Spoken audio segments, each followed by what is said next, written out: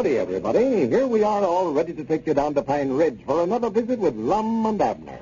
Brought to you by the makers of Horlicks, the original malted milk. Next time you have guests, try serving this famous original malted milk for supper. Horlicks is especially suitable for summer parties. Cool, refreshing, energy-giving, easy to make. It has every quality that you could desire. It's especially good to drink, too, and goes well with anything else that you choose to serve. If you've never tried Horlicks, listen to how simple it is to prepare. All you have to do is to mix the powder thoroughly with either water or milk and set it in the refrigerator to get really cold. That's all there is to it. And by the way, you can do the mixing with an ordinary egg beater if you like. Get a package of Horlicks from your druggist in either natural or chocolate flavor. You'll find many other uses for it, too. And now, let's see what's happening down in Pine Ridge. You know, for the past few days, Lum has been employed as delivery boy at the Jot 'em Down store. Abner, who is sole owner of the store now, has been making life very miserable for the old fellow. So yesterday, having reached the end of his patience, Lum suddenly quit Abner to join forces with their former enemy, Squire Skimp. As we look in on Pine Ridge today, we find Lum over at his home, just resting. Listen. Come in, come in. Well, howdy, Dick. Come right in. Well, I was afraid you wasn't here long. I had the front door closed and the shades all gone. Yeah, I keep the house shut up this time of day. It makes it cooler. Yeah, it feels hot today. I just noticed the thermometer on the front porch of the store there. It had 96 in the shade. Yeah, I tried to take a nap out there on the front gallery a while ago, but the sun worked around to where it did me. And sit down, Dick. Go off that chair. Well, I can't stay but a minute. I just come over to talk to you about Abner. About Abner? Yeah, he was telling me he came over here to see you this morning. You ran him off the place. Yeah, and the next time I'll set the dog on you. Well, he feels awful bad about the way he treated you while you were working for him down there at the store. He feels bad about it. How do you think I feel? Well, he knows now that he was wrong about it. You see, he was afraid when you went to work down there for him that you'd try to take charge and run things like you always did, so he just started in to let you know who was boss. Yeah, that's what he says. I know why he treated me that way. Seen us down and out and couldn't find a job no place else, so he taken a delight in making it just as hard for me as he could.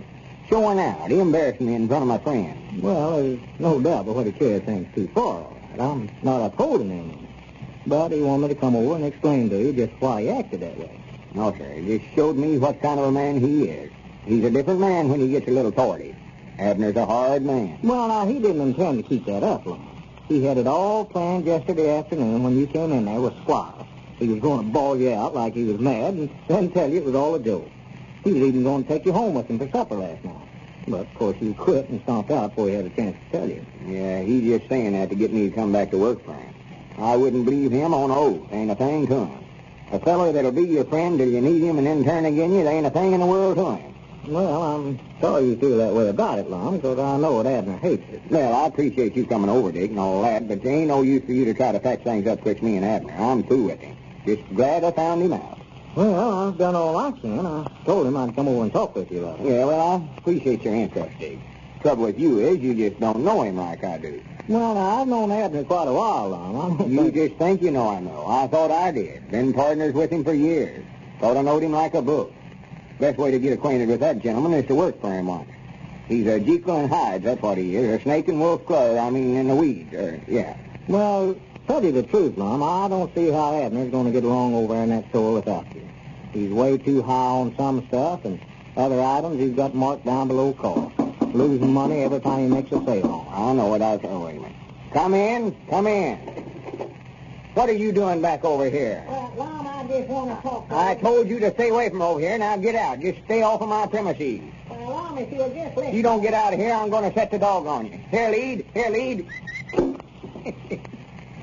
Granny's that got shut of me. Hey, you ought to be ashamed of yourself, Lum, sticking a dog on him. Oh, Lead ain't even here. He went fishing with the Macmillan boys this morning, but he don't know it. Abner don't. How funny. You fellas are not a pair. Wait, I want to raise the blind over here and see where he's at. Well, for the land's sake, he's still running. So I'm looking at it. I'll get even with him yet, don't you worry. Well, I'm just afraid he's fixing to lose everything he's got over in that store now. He doesn't know anything about buying or selling either one. And he's letting anybody have stuff on credit that asks for it. Well, I don't wish him no bad luck, but if he does go broke, I'd love to give him a job. I wouldn't fix him. Just glad I found something else to do. That's what I By the way, what kind of job is this you got with Squire anyway, Lum? Well, to be honest, Dick, I don't hardly know myself. Now, how come you to get strung in with him? Oh, I don't know. I just met him down the road there. You see, he seen me carrying a sack of feed over to Luther Phillips's place, and I got to tell him how Abner was treating me down there at the store. Made Squire awful mad when he heard it. Yeah. Yeah, you know, that Squire ain't such a bad fella after all, Dick. Here, I thought he was an enemy of mine. Turns out to be one of the best friends I've got. Appeared to take an awful interest in my troubles. Just shows a fella never knows his real friends till he gets down and out, you know. I had some awful nice things to say about me. Well, I hope it's something that you'll make some money out of, Lum. Oh, well, Squire says it's the biggest proposition ever hit Pine Ridge. That's what he says about it. Yeah. I think he just let me in on it through kindness. Knows I've had a hard run of luck here late. He says it'll make us both rich. Well, I'd be careful what I went into with Squire's scheme. You know, his reputation's not any too good around this town. Oh, well, don't you worry about me going into anything I oughtn't to. He's coming over here today to explain the proposition to me. Went into the county seat this morning to get some printing done. Said he'd be back this afternoon sometime. Went in to have some printing done. Yeah, that's what he said. I can't hardly wait to hear all about it. Get started at it. I just wonder what it is he's got in mind. Well, he never said, and of course it weren't my place to ask him. Something good, though, about you. Well, it doesn't sound like Squire Skimp to be giving anybody anything wrong. I wouldn't let him fool me with that friendship stuff. You know, it hasn't been over a couple of weeks ago that he was suing you for damages. Yeah, we talked about that some. You see, he ain't mad at me because he lost the case. He said he weren't. And here just a few days ago, while you were suspicioning him of being the one that set fire and burned down your picture show. Yeah, I'm kind of ashamed of myself over that, too. I sort of brung it up in a roundabout way, you see. He admitted that he was out of town the day it happened, so it couldn't have been him. Well, I don't want to try to run your business for you, but just remember now, he was threatening to get even with you for closing up that picture show of his. Yeah. Yeah, we had a big laugh over that yesterday. It's that funny. After all the fussing and wrangling we've did, for us to turn out to be partners and such good friends all of a sudden. Just goes to show it's a small world after all. Here today and gone tomorrow. Yeah.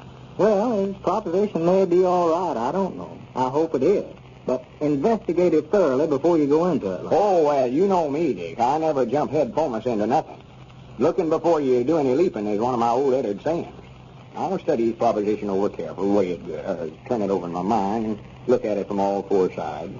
If it sounds good to me, I'll go in with him. If it don't, I'll just tell him that I won't take no part in it. That is, if I can do it without hurting his feelings. Well, I wouldn't hesitate about telling him if I didn't want to go into it with him. No. I always believe in a fellow knowing where he's going before he goes. Like if I was going into the county seat, I'd want to know where it was at before I went. Well, that's a rough idea. Well, now, you can't be too careful with a fellow like him, Lum, I'll tell you that. Well, don't you... Wait a minute. Just... Yeah. Granny, there's Abner back at the door again.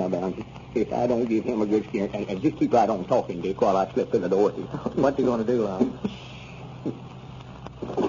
What are you doing back over here? I thought I told... Oh, excuse me, Squire. I thought you were somebody else. Yes, you like to scare the daylights out of me, Lum, jumping out there at me that way. Well, I'm sorry for Squire. Come right in. Yes, thank you, Lum. Well, howdy, Dick. How you, Squire? Why, just fine. Hot today. Yeah, it is, awful warm. Sit down, Squire. Yeah, here, take my chair, Squire. I've got to be running along anyway. No, sit down, Dick. Now, there's plenty of chairs. No, you drop that rocker business, Lum. That's all right. You go right ahead. I'll see you later, Lum. All right, Dick. Glad you come over. Come back again. Yeah, thanks. So long. So long.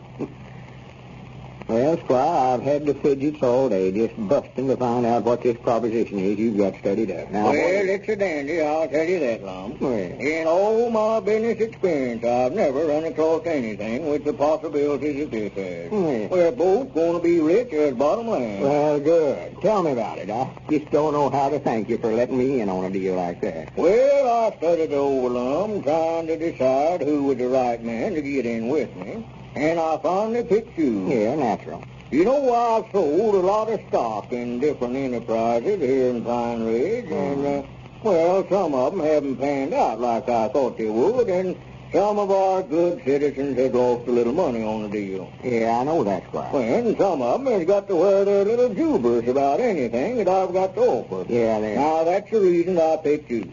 I knew you was a man that they all had confidence in. And I knew you'd want to help them if you could. Oh, yeah. If it's something I can help my friends in, I think I'll be interested. Well, you'll make every one of them rich right along with yourself, Lum. Well, what is it, Squire? Naturally, I want to know what it is before I go into it. Yeah, well, first, Lum, let me show you what I had printed up today. Yeah. Look at that. That's what I went into the county seat for. Well, Granny, that's pretty, ain't it? Oh, yeah. Looks like a diploma, don't it? What is it, an eagle holding them flags and them wires in his feet there? Is that just a chicken hole? No, that's an eagle, all right, Lum, but that isn't what I wanted to show you. Look right down there in that right-hand corner. There, look there. Lum Edders, president. President? You mean I'm president of the company? Yeah, that's a little surprise I had for you, Lum. All right, Grannies, I'll take it. You don't need to go no further. I can see already you've got good business judgment. Lum Edwards, president. Of what? And now, I'd like to introduce two Lum and Abner fans. If you play and enjoy any sport, tennis, golfing, hiking, motoring, you'll certainly enjoy Horlicks tablets, too. Sportsmen everywhere use Horlicks tablets for satisfying hunger and for supplying extra energy. Mr. Judson, you use Horlicks tablets for golf, I believe. That's right, Mr. Beckett, and say they sure give me energy for vigorous strokes. I can certainly recommend Horlicks tablets for anyone who plays golf. They satisfy that hungry feeling and help keep you refreshed, too. And you, Mrs. Green, you play a lot of tennis, I believe. Yes, I do, Mr. Beckett. I like Horlicks tablets because they prevent me from tiring too readily, and they're so convenient to carry. That's quite important to a woman, you know. Yes, no doubt it is, Mrs. Green. You buy the 10-cent flask, I suppose? Yes, that's right. But we buy the larger sizes, too, for family use. For golf and tennis, and for all other kinds of outdoor activities, Horlicks tablets are becoming increasingly popular. Try them yourself. You can get them, you know, at your dealers in either natural or chocolate flavor, in handy 10-cent flasks, and in larger sizes, too. This is Carlton Bricker, speaking for Lum and Abner and Horlicks, who now bid you all goodbye until Monday at this same time.